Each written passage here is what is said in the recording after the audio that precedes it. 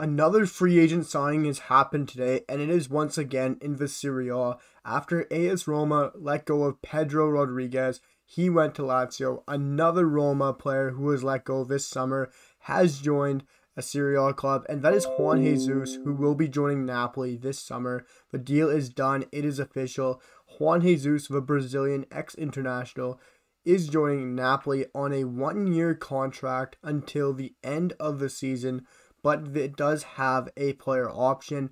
This is a very interesting deal, guys, because for me, Napoli do need depth at center back, only really right now having for quality starters Manolas and Koulibaly, who are by far number ones. They don't really have a backup. They have Romani, and then they have no one. They have Juan Jesus. Now, for me, Juan Jesus is still a decent enough backup. He is Serie A experienced. Yes, he is 30 and getting up there in age, but for his game, he can play a passing style of football. He can pass out of the back. He shouldn't have to worry about getting out of position, but it'll be a good fit for Napoli to just have him in for the cup competitions, and in case of injuries, he is good enough for me. I've been seeing mixed comments about this one. I've been seeing people say it's a steal for a year, and I've been seeing people say no, he's dead wood. For me, he falls somewhere in the middle. Like I said, if you're looking at Napoli, they really don't have any depth at all at center back. But if you're looking at Juan Jesus and you're looking at his past couple of years, he is 6 foot tall. He is 30 years old. So he's not too old. He's not too young. If you're looking at his performances in the last year or so, last year in 2020-2021 for Roma, only appearing 5 times and starting none of them. Playing 157 minutes. Not much time at all. The season before that, 1920, he then played 4 games, starting one of them with less minutes than he had last year of 139.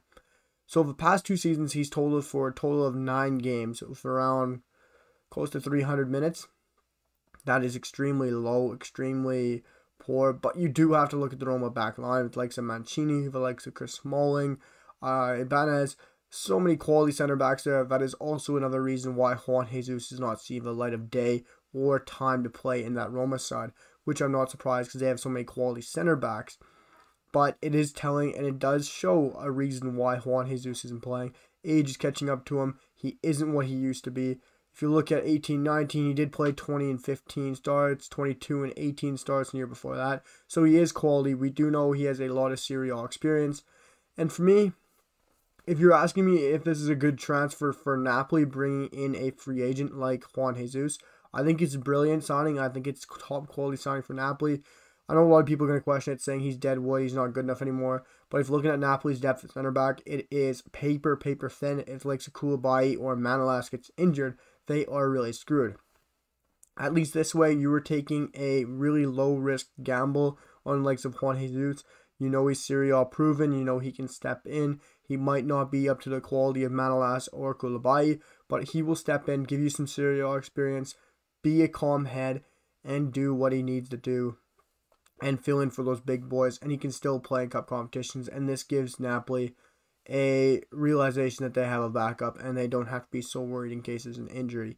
This is probably a pretty good signing in my opinion, guys. I don't think it's as bad as some people do think. I think it is a steal for a year. They do have that option if Juan Jesus does come out well, and I think this is a fantastic signing for both parties. Guys, let me know what you guys think down below of the transfer for the likes of Napoli and Juan Jesus, and what do you guys think of the video in general. I'll be having lots more amazing content coming out on transfers, rumors, news all the time, match reactions, match previews. So guys, if you're into that kind of stuff, hit that sub button if you already haven't. Drop a like, drop a comment. Love talking to you guys, and I'll see you guys for the next one. Peace, guys.